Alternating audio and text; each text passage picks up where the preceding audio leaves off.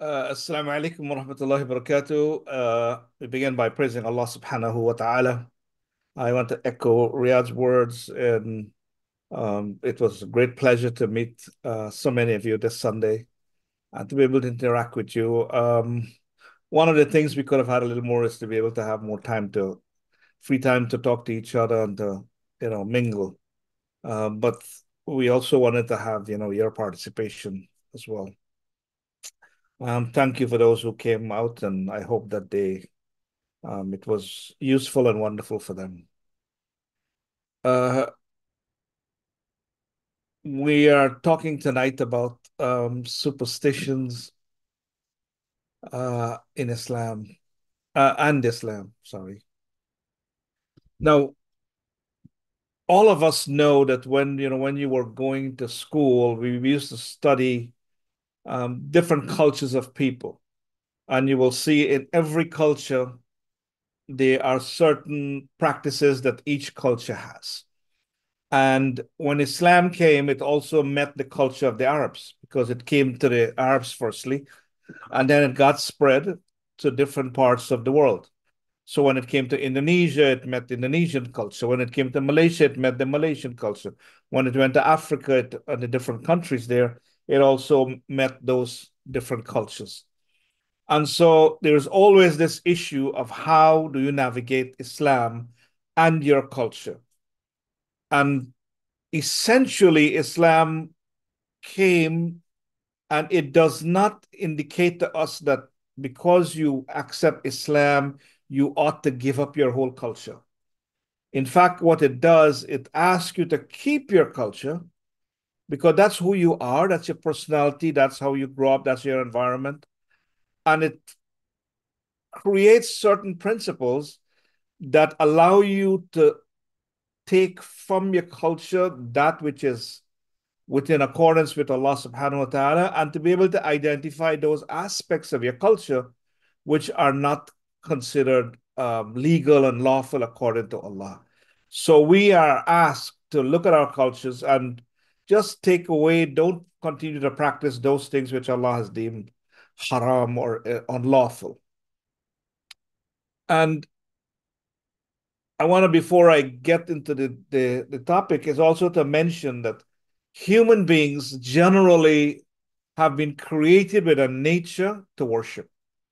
Allah subhanahu wa ta'ala, in creating us, has made our very nature indicating our fitra that we have the desire to worship something.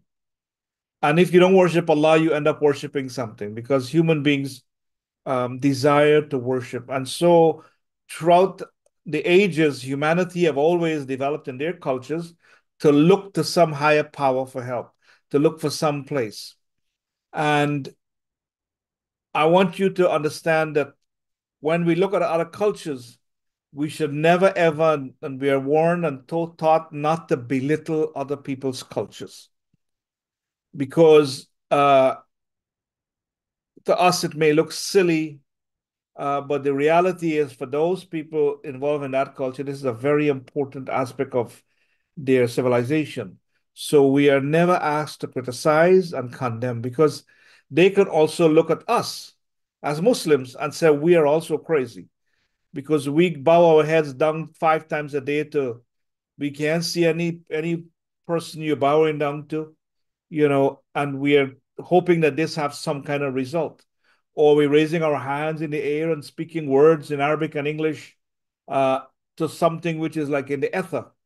So they can look at us and say we're also crazy, and that we have weird kind of behaviors. So it is important that we understand that. Um, so let's look at what can be discussed or defined as um, a superstition. So it is really a belief that is held by a set of people in some supernatural cause, and that by believing in this supernatural cause, they are able to solicit from that cause benefit or harm, and so they go to this place And they believe that if they do certain practices and certain rituals, that it will benefit them, or you may do a ritual that designed to harm someone else, your enemies, and so on.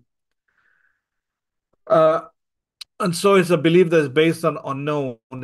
So people manifest that in various physical forms. They believe that, if you have like talismans, and you have, they believe in, it gets manifested in many different ways. And so you see their practices, they would use these different gadgets and these different amulets and talismans, and so on. And then they would have people in that community or that culture that would be like a specialist at telling the fortune telling, or you have some problem with an individual that they may have some weird behavior. They would go to these what do they call them? In each culture, they would have one of these people that you go to.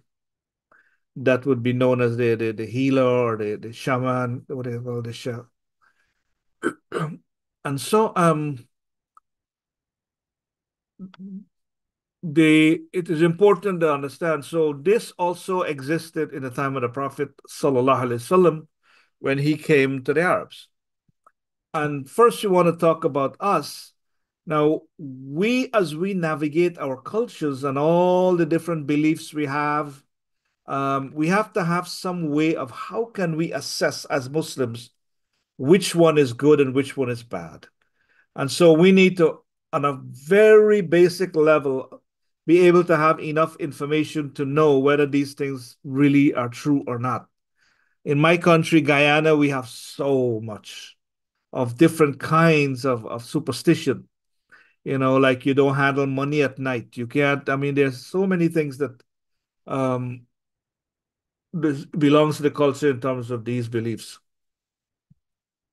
Uh, and so, first of all, let us look at some of the important principles that we need to understand in relation to assessing whether something is a superstition in a culture or a practice in a culture that we can either accept or reject. So, the first and very important principle is that any Islam divides the teachings of Islam into two groups. One is called worship. So those are actions of worship, and then there are actions of non-worship. So you have two broad categories in Islam. So you have those which are the formalized worship, and these are usually the five pillars of Islam: Salah, Zakah, Sawm, Hajj. And then you have actions which are not deemed to be worship. Like, for example, I eat a mango, or I marry someone, or I go to the marketplace, or, these are acts which are considered non-worship.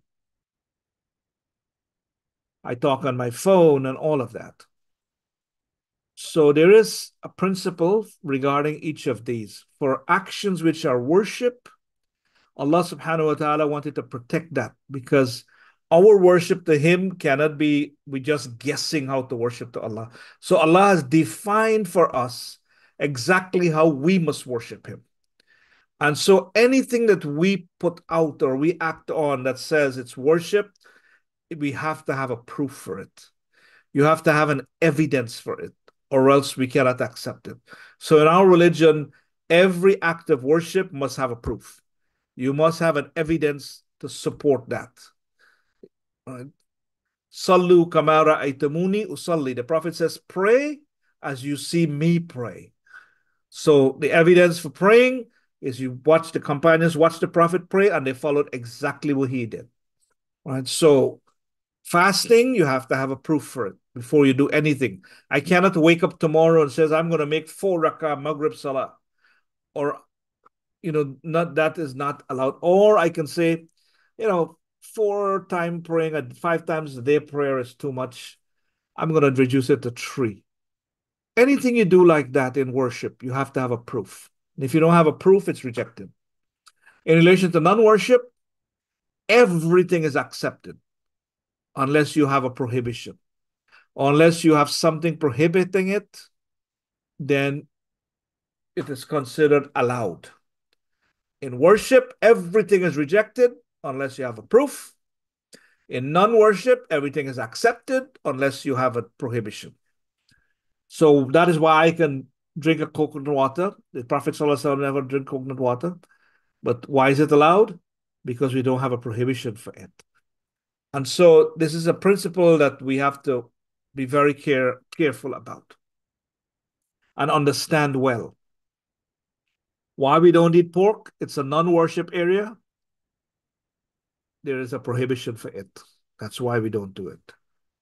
So anytime someone asks you a question in Islam about any matter, your first thing has to be, which category is it in?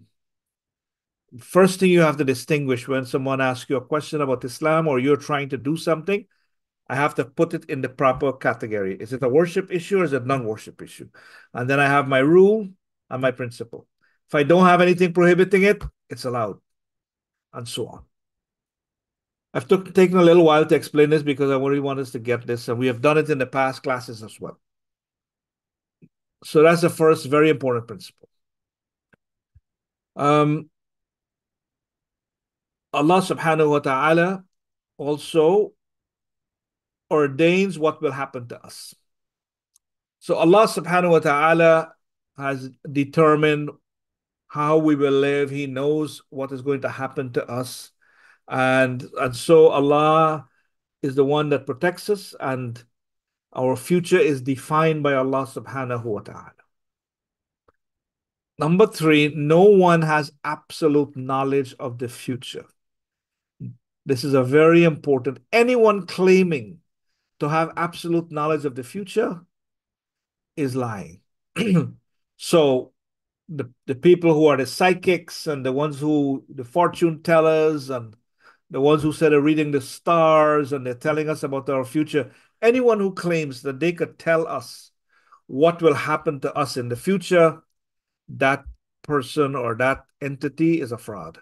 Because we are taught in our faith that Allah subhanahu wa ta'ala did not give that power to anyone to know what will happen exactly in the future. You may make guesses based on statistics or past experiences. You may make a guess that says, it's likely we are in this season that maybe rain is going to fall tomorrow because for the whole week rain fell. I predict rain is going to fall tomorrow, as the weather people try to forecast. But no one has absolute knowledge of this, of exactly what will happen. And Allah says, say, I do not have the treasures of Allah, nor do I know the unseen, nor do I tell you that I'm an angel. I only follow what is revealed to me. Say, is a blind person like one who can see? Why will you not reflect? So Allah is telling the Prophet ﷺ to say, tell them that he doesn't have, even he, who is the messenger of Allah, don't have the knowledge of the future. Say, Prophet, I have no control over benefit or harm, even to myself, except as Allah may please. If I had knowledge of what is hidden, I would have abundant good news, and no harm could touch me. I am no more than a bearer of warning and a good news for those who believe.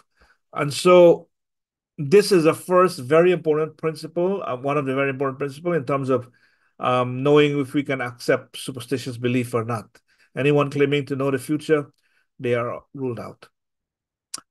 And then we need to know that there are some beliefs in Islam that looks kind of weird and looks very like superstitious belief, but they are accepted as real. And so when we see those, we have to accept them. One of it is evil eye. We don't exactly, it's usually people who have envy and and when they stare you down with this hatred, it can manifest itself and cause problems for you. We don't exactly know the nature of how this evil eye works, but it is testified in the Quran, and the Prophet ﷺ indicated to us that this is a real thing. So we accept that because we accept Allah subhanahu wa ta'ala's Quran and the Prophet as being from Allah. And so there are things sometimes which our intelligence cannot really understand well, but we are asked to believe in them as being truth. So verily, those who disbelieve would almost make you slip with their eyes through hatred. And Ibn Abbas said this is the evil eye. And the evil eye is real, and if anything were to overtake the divine decree, it would be the evil eye. When you are asked to take a bath to provide a cure from the influence of the evil eye, you should take a bath. So this evil eye has been something that is real. It is in many cultures. Even I think the dollar bill has an eye on it. The Freemasons have an eye. In Christianity, they have verses from the Bible that talks about evil eye. So evil eye has been around and has been accepted as something that can affect us as human beings. In relation to whether we can be possessed by a jinn, this is also considered part of our belief in Islam, that all the scholars are in agreement that a jinn can possess a human. There's an ayah, those who eat riba will not stand on the day except like standing just standing like the standing of a person beaten by shaitan, leading him to insanity. And so the Prophet mentioned shaitan flows in the son of Adam, like blood flows. So, and shaitan is from the jinn. So, we believe that a jinn can, and the jinn is another kind of creation. They were created out of fire. We cannot see them, but they exist like angels, and they live among us. They live on the earth. They have some of them believe and some disbelieve, and they are a different kind of people. And so we believe that they can affect human beings. And a lot of time I think we done a class on jinn. Um, like a jinn may fall in love with a person, for example, and infect them, or you may accidentally harm a jinn without knowing it, and they will seek revenge and possess you and so on. We don't want to go off too much into it, but I think we did one of the classes on it. So if you hear someone being possessed by a jinn, we should take it seriously and explore and send them to the relevant expert to see if it is really the case. Because 90% of the time when the people say they have jinns, it is really not so. It's just people playing tricks, and for one reason or another. The Quran, when it mentions superstitious beliefs and ideas, it always mentions it as coming from the enemies of the messengers of Allah. And for us, we see an evil omen from you, and if you cease not, we will surely stone you, and a painful torment will touch you from us. This is what they tell the messengers of Allah. They're always telling them that an evil will come to them.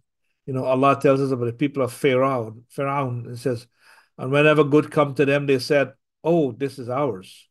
And when evil afflicted them, they said, "This evil came from Moses, from Musa alayhi salam, and those who were with him." So the enemies of Allah has always been accusing the believers of being the one that brings superstitious omens and different kinds of wicked belief to them. And so these are some of the ways in which we can be able to know and distinguish um, and use to gauge and to test superstitious belief that exists. Now, there are some beliefs in Islam. Another one which we didn't have here, which was sihr, which is like magic, also exists. As you know, in Pharaoh, when Moses was there, they have people can cast evil omens on you as well. In our religion, there are certain beliefs that we have to make sure we are clear about. Number one, to regard someone other than Allah that they can bestow honor or disgrace, adversity or prosperity or gain or loss is an un-Islamic belief. We do not believe that anyone other than Allah is in charge of this. It is Allah who can do this for us. قل اللهم ملك الملك تؤتي الملك من تشاء وتنزع الملك ممن تشاء وتعز من تشاء وتذل من تشاء بيدك الخير إنك على كل شيء قدير. That, O Lord, Or say, O Allah, owner of this sovereignty, you grant sovereignty to whom you will, you strip it from whom you will, you honor whom you will, you humiliate whom you will. In your hand is all goodness, and you are capable of all things. And so for us, anything that we seek help, we go to Allah first. That's what the first chapter of the Quran. Iyaka na'budu wa iyaka nasta'in. Thee alone do we worship, and thee alone do we ask for help.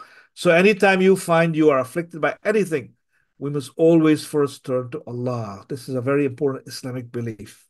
Not the Obia man, not the people who we think can help us.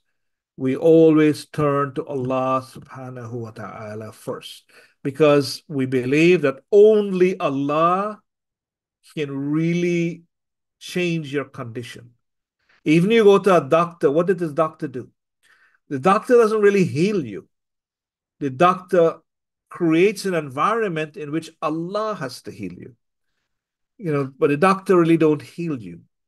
Doctor give you medicine. The doctor see from past experiences that when you take this medicine, you have a likelihood of being healed, but there's no guarantee. You have to now sit and wait for Allah to heal that body and to take over. So Allah is always the one that does that. Secondly, we are asked to always only fear Allah subhanahu wa ta'ala, only worry about Allah, put our trust in Allah and not in anyone else. Right? So if we feel confident in someone else other than Allah, that is not an Islamic belief. So the believer always, first and foremost, put their trust in Allah, no matter what happens to them. It looks really bad, as we saw, like, for example, the people of Palestine in Gaza. You know, you would think that what is happening to them, that they would give up on Allah. They would say, wow, I'm praying to Allah 5 times a day, and what is He doing to us? What is He causing to happen to us? We barely know if we're going to live for the next hour. But they believe and put their trust in Allah because this is part and parcel of who being Muslim is. Believers are those who, when Allah is mentioned, their hearts become fearful, and when the verses are recited, it increases them in faith. And they rely on Allah subhanahu wa ta'ala. The other thing that is important to know is that kissing graves or standing upon them, touching them, if you think that this will have a benefit for you, then this is an un-Islamic belief. All right. So we are not allowed to think that somehow the dead will come back to help us, or doing something by the grave and prostrating yourself and so on. And a lot of people do. This is not an Islamic belief, and so we do not do that. Keeping a picture of a saint or some famous person or some, righteous person and revering them and, putting flowers over the picture and thinking that if we pray through this saint, somehow we will be better. No, we are a religion that you speak directly to Allah. We don't speak through the Prophet. We don't speak through saints. We go directly and ask from Allah subhanahu wa ta'ala. And we do not believe that if you just try to adore the saint, that somehow your situation will get better. Allah mentions to us many times, فَإِذَا سَأَلْتَ فَاسْأَلِ اللَّهِ فَإِذَا اسْتَعَنْتَ فَاسْتَعِنْ بِاللَّهِ. If you ask of Allah, ask of Allah. And if you seek assistance from Allah subhanahu wa ta'ala. Right? So this is another practice that we must not indulge in. And then to practice something from one's culture that is not approved by Islam. And we see this showing up a lot of times at weddings. There's so much cultural practice that we see happening that that is not condoned or actually promoted by Islam. It's a cultural thing. And if any one of those cultural things are against the religion, we should not partake of them. If they are not against anything in Islam, then that's fine. A lot of times I do weddings and I will allow the people to bring their cultural, they will tell me, well, we want to do this, we want to do that. If you go to a wedding of a Muslim and you go to one in Morocco, you go to one in Saudi Arabia, you go to one in Africa, they're all different because they all bring cultural expressions to them. I mean, you will see if you do a wedding from Bangladesh or from India, they would have like this barrier of flowers between the groom and the bride, and so each culture have this different way of expressing how they want to do that within the principles. For us, we have to make sure always the principles are established. And as long as the culture does not ask us to get away from one of those, then it is fine. But you must always ask and don't, and whenever you're told that this particular cultural practice of yours is against Islam, you have to stop it. You have to stop, continue doing it. You cannot continue practicing that if you learn, like having 40-day work, for example, on the 40th day when someone died to have a function and a program and so on. There's no evidence for this. And so this is a cultural thing. And so if you find yourself doing that and someone says this is not a practice of the Prophet ﷺ, then you should not do it. Um, Also to believe that whatever you dream, it's binding on you. This is not correct. Right? The prophets of Allah, their dreams, they have a special situation. Their dreams are always true, and they know. That's why Ibrahim alayhi salam, when he dreamed that he had to sacrifice his son, he knew this is from Allah because the prophets get true dream. For us, our dreams are a combination of three things. We can get a truthful dream, or we can get a dream that is made up of all the activities during the day that we have. It becomes mishmashed, and it becomes a dream that we have. So if you were in an accident the day before, and then when you sleep at night, you may get some aspect of that accident coming up in your dream. And then you have shaitan playing with you in your dream and bringing bad dreams to you. But whatever you dream, even if you dream the Prophet ﷺ and you dream that some righteous person has tell you you have to do this, they are not binding in Sharia. That whatever we dream, that it is binding on us to follow. All right. So and then to believe in horoscopes. This is a superstitious belief that is very popular, right? And then the Hindus have a system also where when you have to get married, they have to go to the pandit and then he have to figure out when is the best moment according to the stars for you to get married and so on. These beliefs we don't have. We don't believe that, you're a Leo or a Gemini or a Aries and all of this, and that you have to get up every day. You used to have the newspaper. You got to go see what is my horoscope for today and all of that. Prophet says, whoever learns anything of astrology has learned a branch of witchcraft, a seher. So we don't follow that because what that signifies is that someone knows our future. And we already learned from the principle that any person claiming to know the future for you is not telling the truth. To believe in psychics and fortune tellers, which we mentioned before, he is not one of us who practices augury, which is like explain omens, or has it done for him, who tells fortunes or has fortunes told, or who practice witchcraft or have it done to him. We do not accept these things as being valid for us as Muslims to practice. People pretending that they could tell your future by looking at the palm of your hands or by reading tarot cards and predicting what is going to happen to you. So please don't waste your money going and spending very expensive behind that.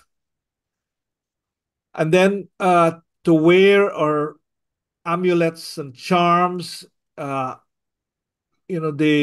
Prophet ﷺ mentioned whoever wears an amulet, may Allah not fulfill his need. And whoever wears a seashell, may Allah not give him peace. So they used to wear these different amulets as good luck charm, a rabbit's foot, and a garlic, and so many different cultures have different good luck charms that they attach themselves to. Those have no power in themselves.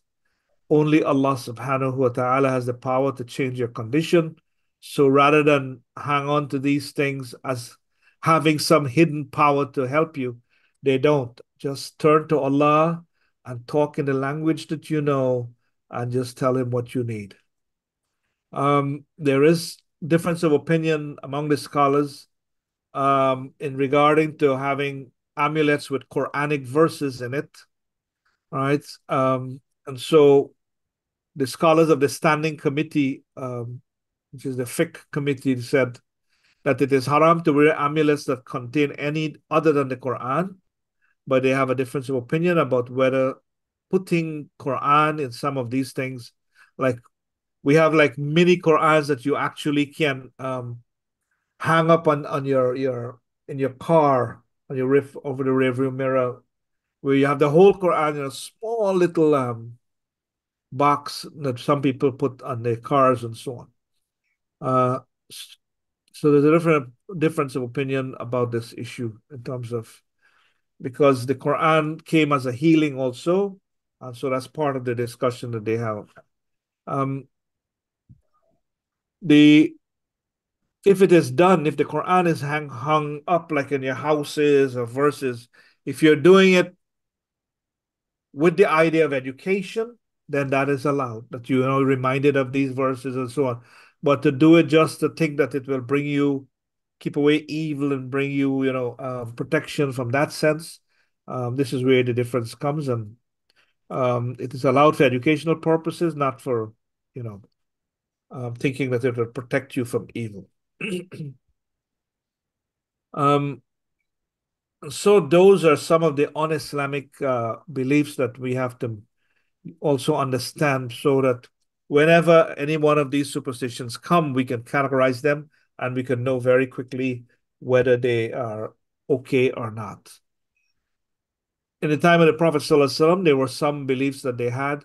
One of it was uh, tiara, which is a superstitious belief in terms of birds, that they had this belief, you know, when they got to go out on a journey, there's certain birds that they used to regard that would give them good luck. Some birds that would be bad if they hear a crow, you know, and the crowing, they would say this is like bad luck. And they had a huge complex system of using birds for determining whether good luck or bad luck will happen to them. Or if they see a gazelle passing, it would be like a bad omen. If they see a camel with a heavy load, it'll be a bad omen. If they see one with a light load, it's a good omen. They have many, many, many of these kinds of practices that they indulged in. And so when the Prophet ﷺ came, he was able to establish these principles that allow them to see that none of these, you depend on Allah and Allah alone. Um, we don't believe in good luck, bad luck, and all of that. You just, Allah subhanahu wa ta'ala is the one we turn to.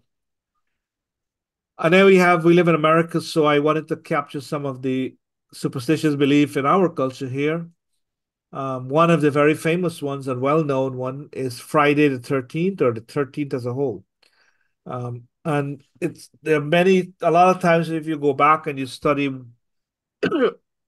some of these beliefs where they came from, and sometimes they come from Christian beliefs, sometimes they come from these pagan beliefs as who used to worship the sun god, uh, and they get passed on through the ages.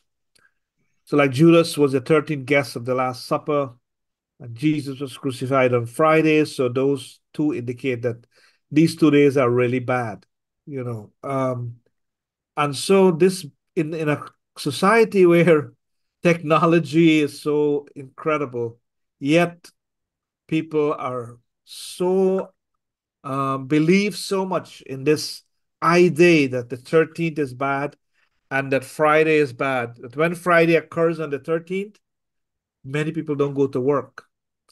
You know, you can actually track the stock market and see that there doubt there will be a day when the stocks will drop because people are terrified to go out on Friday the 13th. Um, Airlines don't have 13th rows. I don't know if it's all of them, but there's a lot of buildings that when they build them, they move from floor number 12 to floor number 14.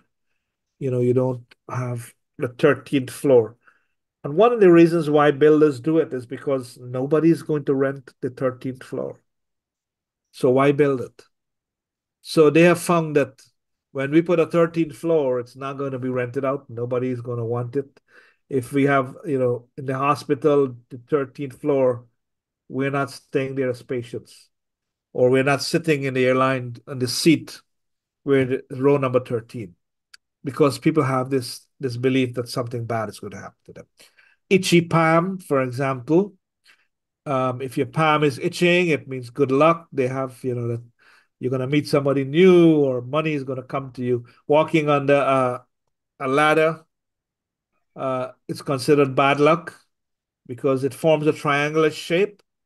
And in some mythologies, it signifies life, but also it means that, when you walk through on a ladder with under this shape, you're tempting the fates of the spirits, and you're awakening those spirits that may harm you, the evil spirits.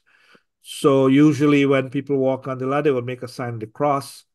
In Christians, they believe that when they make sign of the cross, it prevents them from evil happening to them. Um, Breaking a mirror is considered bad luck. 7 years of bad luck, because it takes 7 years to replace all the cells in your physical body. And so they say when a broken mirror, it's like, and because the mirror, they say, reflects your soul, you kind of like harming your soul when the mirror gets broken. And to end this, you have to take the broken mirror outside and bury it in the moonlight. And as all superstition, when you're hearing it, it sounds so stupid, but it is really part of it. It is part of something that evolved through cultures, and the people who follow those cultures, they really believe in it. Finding a horseshoe is considered good luck. All right, the horseshoe is like one of the luckiest symbols that you have, and you will see a lot of times in barns or different places they will nail up a horseshoe for good luck. They would put it up um, on their buildings and so on, and the entrance of buildings, so as a sign of good luck. One of the beliefs about it also is the number of nails left on an abundant horseshoe reveals how many years of good luck you have left coming.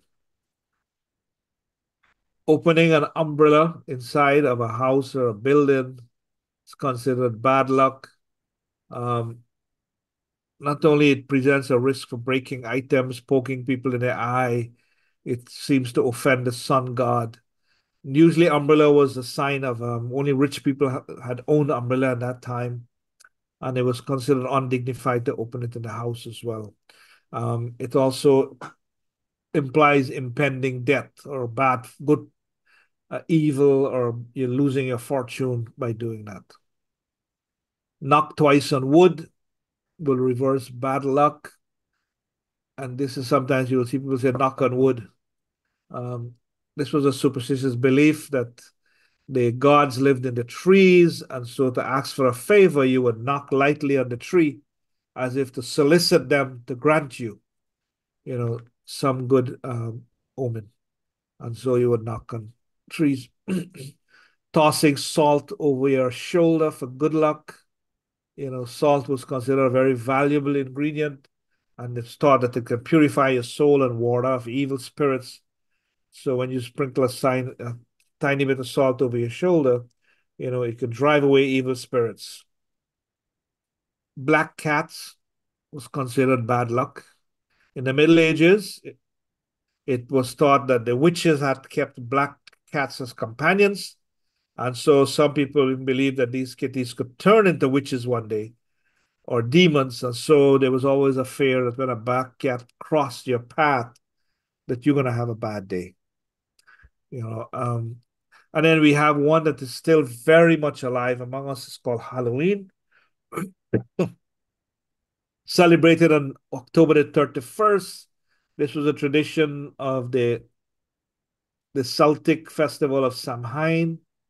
Gregory the Pope had designated November the 1st as a time to honor saints. So that was the day that it was called the All Saints Day. And then in the evening of that particular tradition, All Hallows Eve, and later it became Halloween. Um, and it was believed that you would wear costumes and you would light fire to ward off evil spirits and ghosts that will come so they wouldn't recognize you when they come because you're dressed up in a different garment. And it became and evolved eventually into what we know Halloween is today, trick-or-treating and carving jack-o'-lantern and um, they have that and not so much about what its original intent was. And as you mentioned, every culture has different ones. So there are three important ways in which we should um, deal with superstition. Number one, um, we have to put our trust in Allah subhanahu wa ta'ala. Because some of those beliefs and so on, we protect ourselves from anything that may come.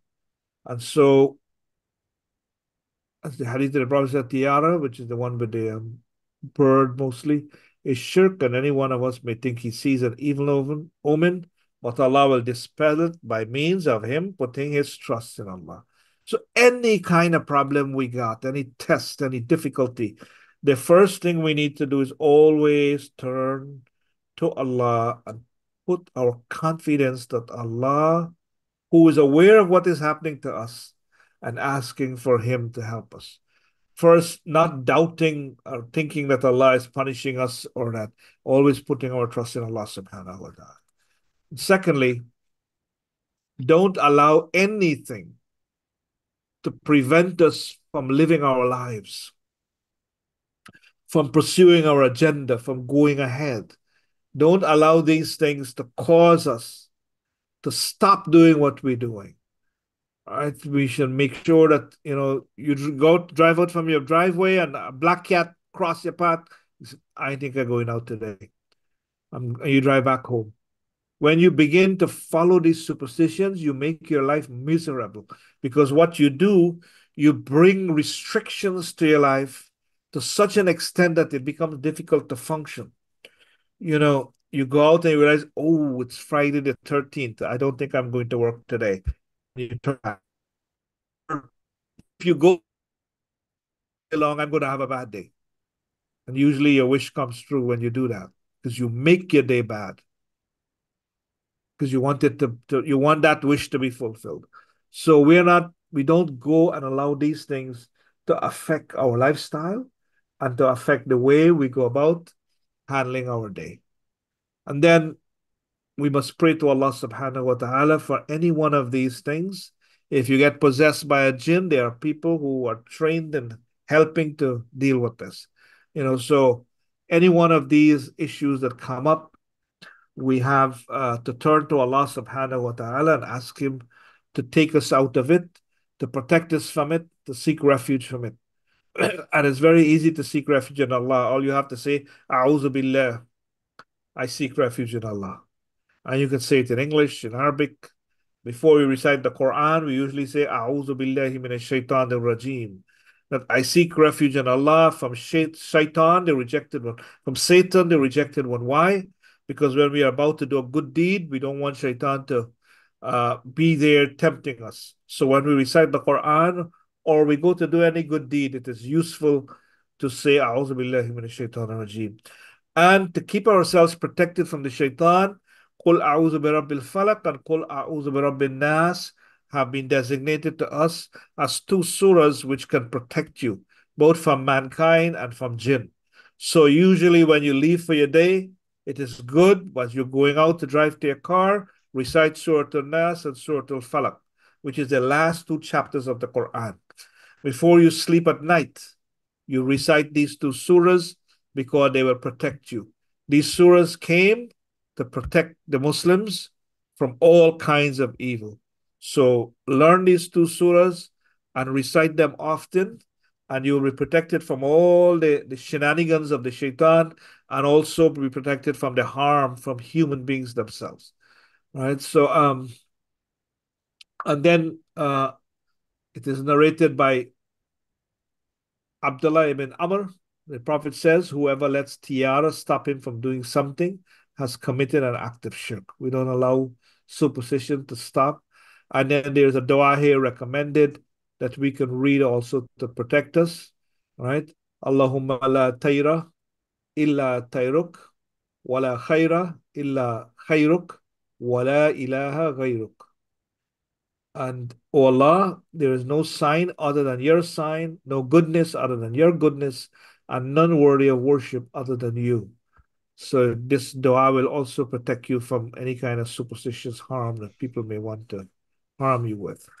And so, as Muslims, we are asked to live our lives, and our evidence for what we do and don't do is coming from our book, our sources, the Quran and the Sunnah. We don't just make up stuff. We don't just accept things from our culture because that's how we grew up. We always make sure that we have either an evidence for it or a prohibition against it before we go ahead. And may Allah subhanahu wa ta'ala protect us from all the kind of wickedness and difficulties that exist out there that humans do to each other, and also from the wickedness of the jinns, inshallah. Assalamu alaikum.